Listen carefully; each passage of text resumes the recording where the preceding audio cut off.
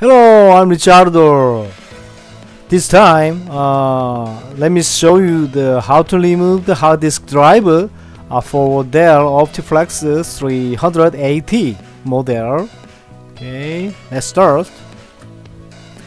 Okay, this picture show you the front side of the Dell Optiplex 380. Next, right side. Okay, the left side.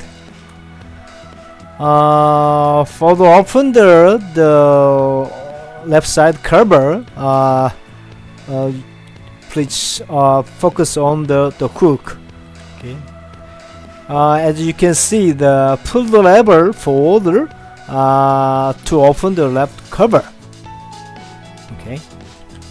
Then the left cover will be opened like that. Okay, and this is the hard driver on the Dell Optiplex 380 model. Okay. Okay, please focus on the force of two hook. Okay, pull hooks on the both sides of the hard disk drive inwards, like that. And then pull the top large hooker at the same time as the hook on both sides of the hard disk driver and move it downward.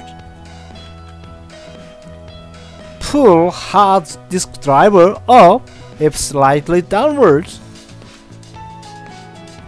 As you can see, this is the large image of the hook. This is a hook locked.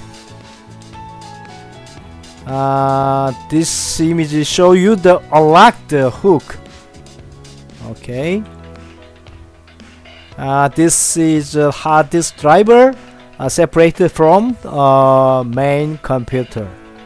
Okay. Okay. Thank you for watching this movie. That's all.